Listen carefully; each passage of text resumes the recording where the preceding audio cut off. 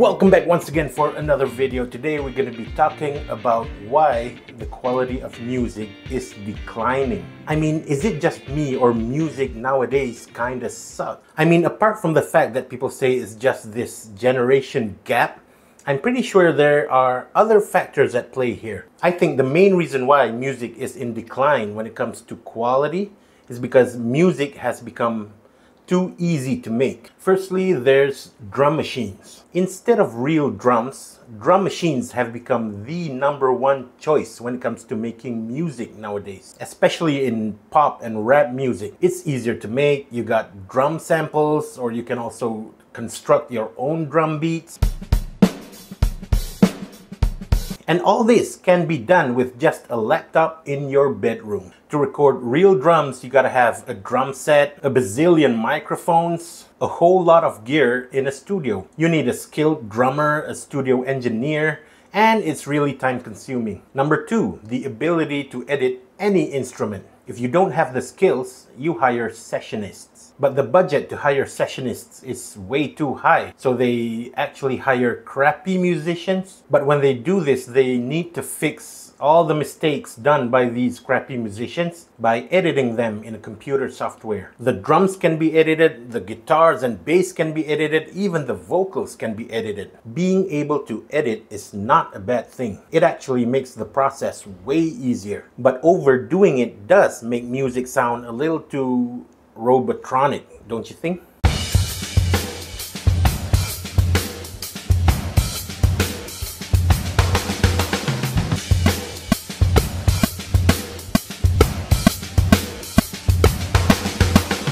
You lose that dynamic of a human stroke. You lose that vibe, that soul, that quality. As a result, musical skills have become less of an importance. Today's music is just a vocalist with average backing tracks, mainly dominated by pop music, but that's essentially what music is today. Music used to be a group of musicians in a band, each bringing their own skill and style to the song. The dynamic between the members was the beauty. Number 3, quality versus quantity. So music has become easier to produce than ever before. Everything can be done from your own bedroom. Easier music production causes faster music production.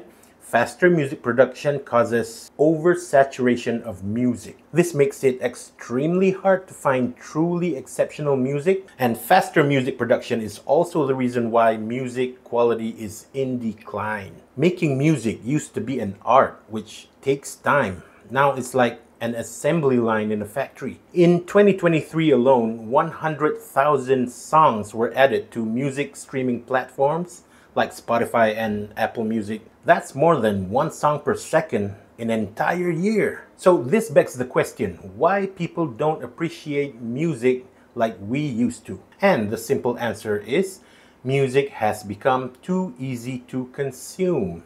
I'm talking about music streaming platforms.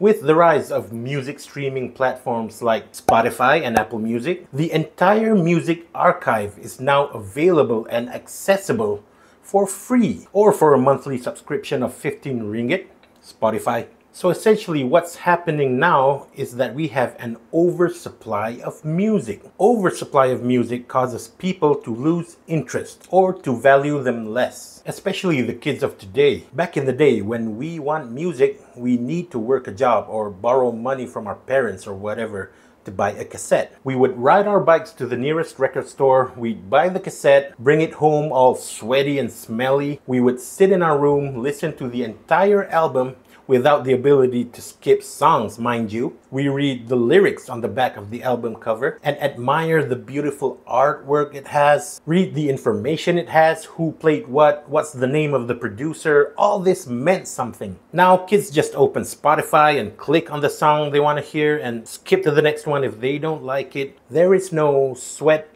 equity put into obtaining it. I'm not saying technology is bad for music. It's just that when music became too easy to make and too easy to get, the quality drops and music itself lost its significance. These music streaming platforms are doing business. They don't care about music innovation, groundbreaking experimentals, and pushing the frontier of audio creation. They fix the algorithms and tell you which songs sit at the top of the charts. And this is not based on how good a song is, but rather how many streams the song gets. And even this is sometimes determined by the highest bidders. Streams can be paid for, and the higher you pay, the longer you stay at the top of the charts. And the result?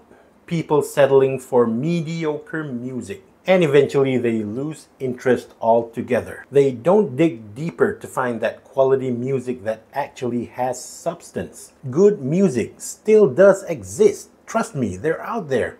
You just gotta go and find it. You gotta dig. And you won't find them at the top of the charts, at the top 10 music of the day or whatever Spotify does. And that's essentially why kids today do not value and appreciate music the way we used to. I'm not saying that back in the days there were no bad music. There were tons of it, a lot. But every music, even the bad ones, feel like they were crafted. They took the trouble to write it and record it, and it just so happens that the song just didn't catch traction or whatever. But today it's different. Anyone can make music. That's why the music scene is full of trash. And among these trash, there are a few hidden gems. You just gotta look for it. That's the only way. Well, love to know your thoughts on this. Leave a comment, and thanks for watching.